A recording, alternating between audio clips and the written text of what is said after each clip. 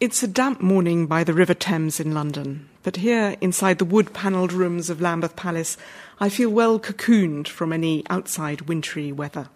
I'm in the private study of the Archbishop of Canterbury, and there's a clue about why I'm here on the mantelpiece, a row of Russian icons, because I've come here to talk to Dr. Rowan Williams about an interest that many people may not realise he has, his deep knowledge of Russian literature and philosophy.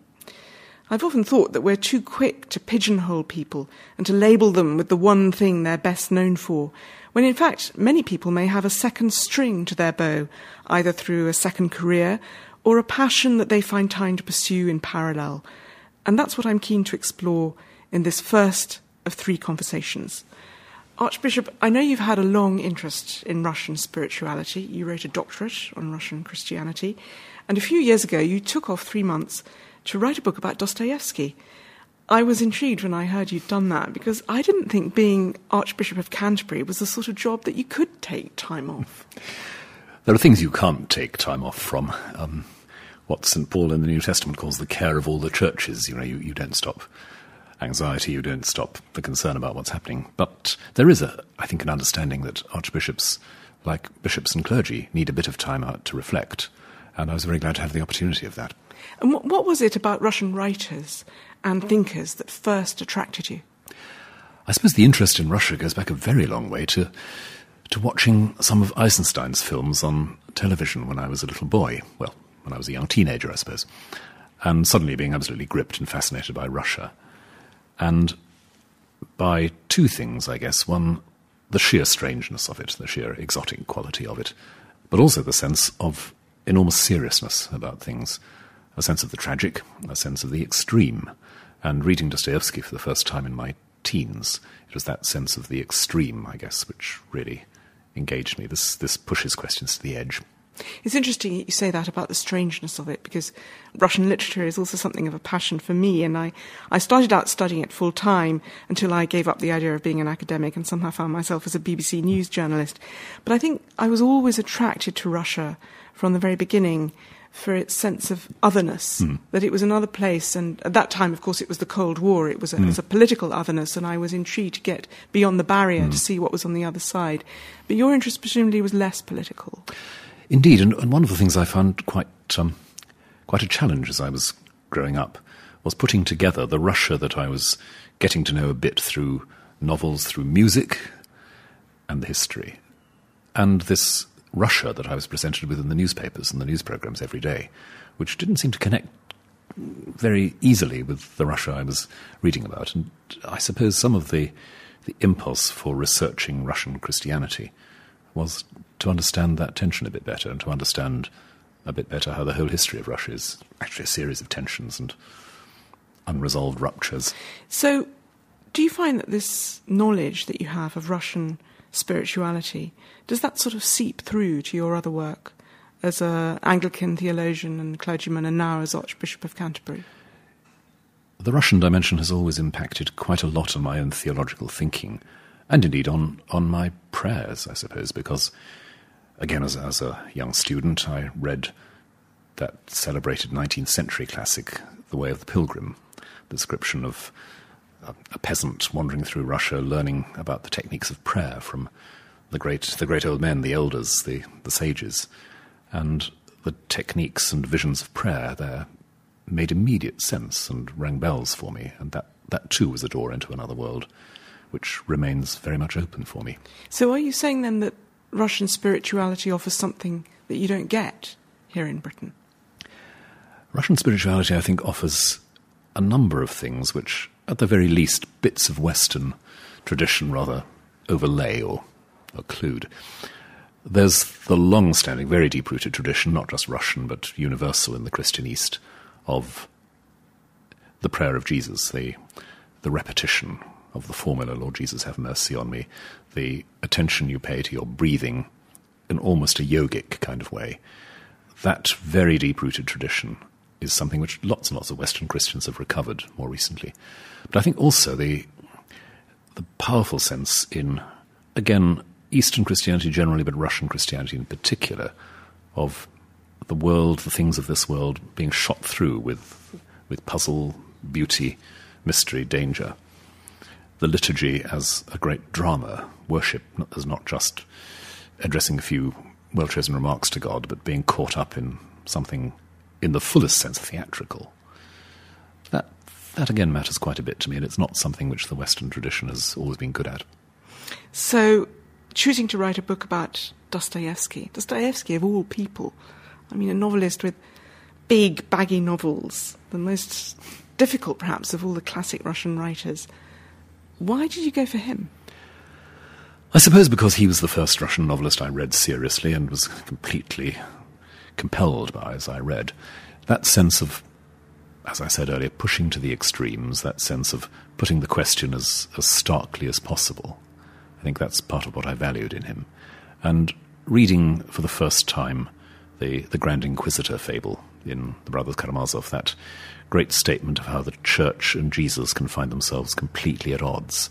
That's just one of those things which ought to go on worrying you for the rest of your life if you're a Christian.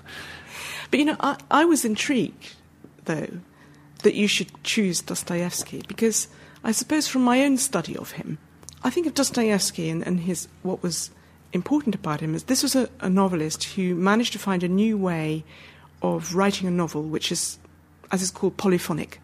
So all his different characters have different views, and actually there's the narrator in there too, but no one gives you one view. And so it's a multiple view of the world. It doesn't add up to a conclusion. It revels in uncertainty and unpredictability. And I sort of thought, when I heard the Archbishop of Canterbury was a Dostoevsky fan and was writing a book, I thought, well, you know, a polyphonic view of the world isn't exactly, surely, a view of the world that says there is one God and there is one vision. It didn't seem to match. One thing, of course, about the word polyphony itself is it's a plurality, but it's not a chaos. And I think you can say that about Dostoevsky's novels. The voices are allowed their full range. Dostoevsky doesn't step in and say, I'm sorry, I can't entertain that view, or I'm sorry, I don't think that's an appropriate thing to say. Everything's appropriate in Dostoevsky. Anything goes, in a sense. He will allow the argument to unroll to its final conclusion. Hence, of course, the great Grand Inquisitor confrontation. The ultimate blasphemy. The ultimate blasphemy. The representative of the Church and Jesus confront each other and face off. So he invites blasphemy, transgression, extremity again. And what makes it not chaos is not that it all ties up into a happy ending, or that you can extract a theory from it, but that throughout the books there are, if you want to receive it, there are figures who organize the chaos around themselves. The threads lead towards them. They're not people who direct the action or even often change the action very much, but they give you a perspective. You don't have to occupy it, but Dostoevsky is saying, there it is. There is the presence of holiness. There is something which potentially allows you to understand the chaos. You don't have to believe it. You don't have to accept it, but there it is. And the image that really struck me about that was a Russian theologian and critic called Pavel Yevdokimov, who wrote a very interesting book on Dostoevsky and the problem of evil in the 1940s. He says the saints in Dostoevsky are literally like icons. They're faces on the wall. They don't act to turn events and control events. They're just there.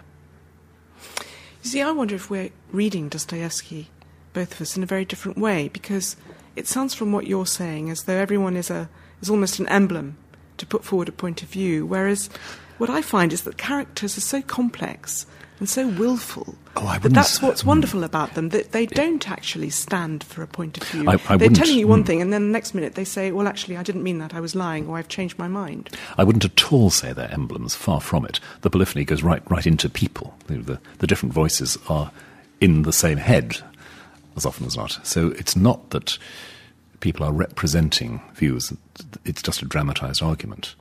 But I think that what he's doing is, if I say letting people have their head, letting them run along with arguments, it's a bit like what somebody said about poetry in general. How can I know what I think until I hear what I say? People try things out, they try on different identities. And Dostoevsky is very, very good at not trying to give you illegitimate access to the insides of their heads. You just have to watch them and listen to them. So I wouldn't at all say they're just artificial depictions of points of view, far from it. But then you could come to very, very different conclusions from the novel. You could say it's an affirmation of your faith. Yes. Others could say, this seems to me to underlie my doubt in faith.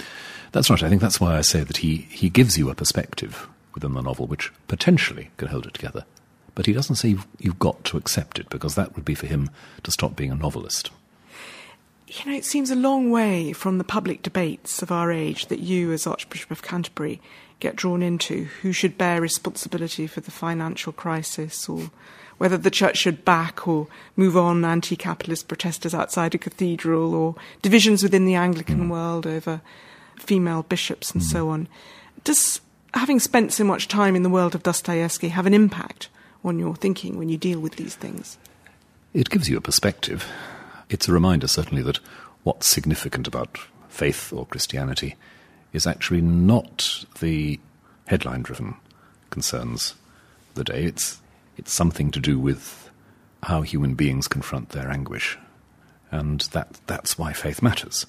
So, at the very basic level, that's a perspective which this gives. Also, I think, it conveys the sense that you need some caution in assuming that one side of any argument is unequivocally God's perspective. And that can make you wishy-washy. It can also just give you a salutary humility, stepping back from saying, oh, this is the word of the Lord. Now, Dostoevsky himself, when he turned to his journalism, was all too prone to do exactly that. Of course, he hadn't read his own novels, you might say, or he hadn't understood what he was saying. That's so interesting that you say that, because it sort of reinforces my thesis in having these conversations, that you shouldn't pigeonhole people, because they're always more than one person. They're always polyphonic, if you like. Yes. And how enlightening to hear the Archbishop of Canterbury say that he finds works of fiction, the works of Dostoevsky, useful in trying to get to grips with the world. Because the world of fiction allows it to be impossible and paradoxical. And I suppose I'd never expected to hear a former professor of divinity and head of the Church of England say that this was helpful. I think it would be a very terrible thing if religious faith meant that you saw people in a less three-dimensional way than you would otherwise. Fiction helps you to understand that whatever the principles, whatever the sort of standing rules and perspectives on the moral and the spiritual life, human beings are every bit as unpredictable as Dostoevsky sets out, that they resist rational cataloguing and categorization, and they often resist reasonable solutions. And you don't begin to understand humanity unless you understand that thread of wildness that's in it all. And because I believe, as a Christian, that my faith obliges me to engage with every area of human life and human experience, fiction is a crucial part of nourishing my faith. Archbishop Dr. Rowan Williams, thank you so much for this conversation. Thank you.